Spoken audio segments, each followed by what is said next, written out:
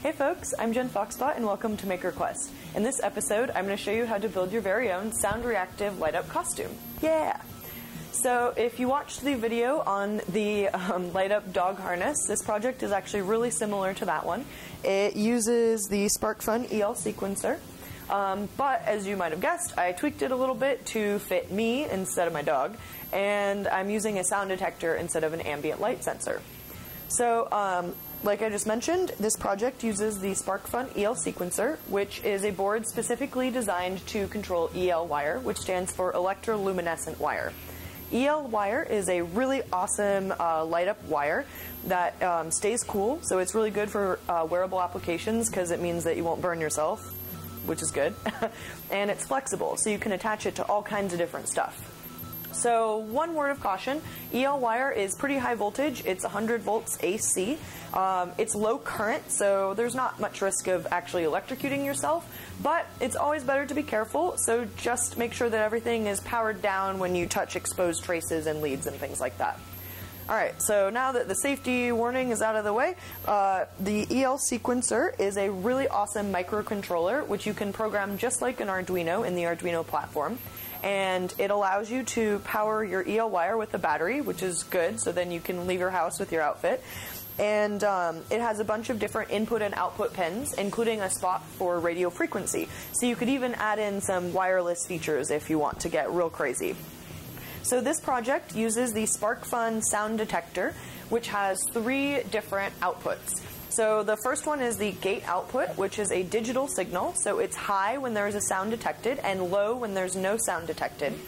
It also has an audio output, which is the actual amplitude of your sound. So if you have like a music visualizer or something like that, it'll actually look pretty similar to that.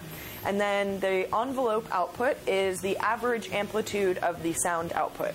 So I wanted to trigger this based on the beat of particular music, or my voice, I guess.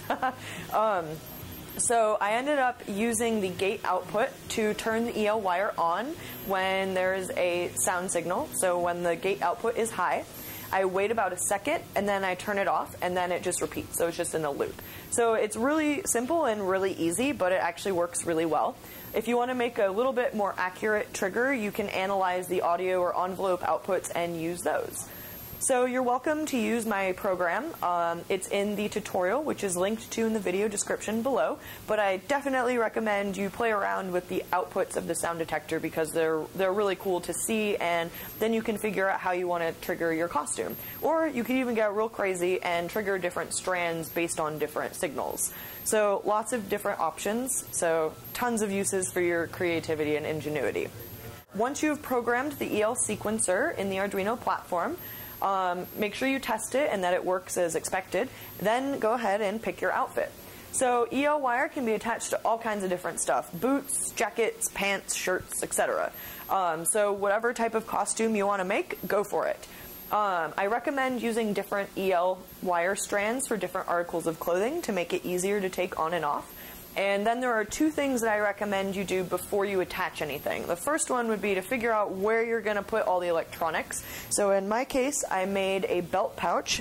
So I just cut out a pocket from an old jacket, sewed it onto a belt, and then I stick all the electronics in here, so when I walk around, they're all just chilling in there, no problem.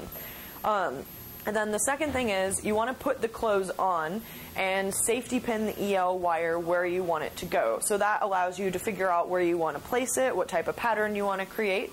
And it also helps to make sure that you can take the clothes on and off. The EL wire is flexible, but it's not exactly stretchy, so give yourself some breathing room, literally. So yeah, so once you've figured that out, go ahead and adhere the EL wire to your costume. So I ended up using dental floss, a little bit of a trick that I learned in high school. Dental floss is really inexpensive and it's super, super strong, so it's really useful for stuff like this. That's basically it. So then the last thing you'll want to do is make a protective casing for the sound detector. To do that, I used some packing foam, so I just cut out a hole for the sound detector, mounted it in there, and then used some glue to keep it in place. And then I also covered the wires to protect them a little bit. And then I definitely recommend that you secure the electrical connections, because that's going to be the point of failure in this costume. So you can do that with hot glue if you don't want things to be super permanent. I like to do that so I can modify things or fix things as needed. Or if you want this costume to be really robust and like impossible to break, use some type of epoxy. There's also lots of different things you can do, like electrical tape and stuff like that, but I like the glues because it gets in all the cracks and protects everything really well. So that's pretty much it. I will leave you with a question, and that is, why do we need the case for the sound detector?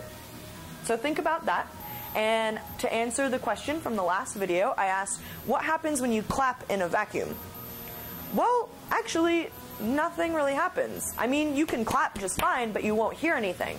And that's because sound needs a medium to transport. So basically, when you clap in a vacuum, there's no air molecules to transfer the sound generated from your hands to your ears, so you don't hear anything. So it's totally silent, which would be pretty weird, actually. Super cool. All right, so please let me know if you have any questions about that explanation or about this costume. Check out the video description below for the full tutorial, including the program. And thank you for watching. Please subscribe.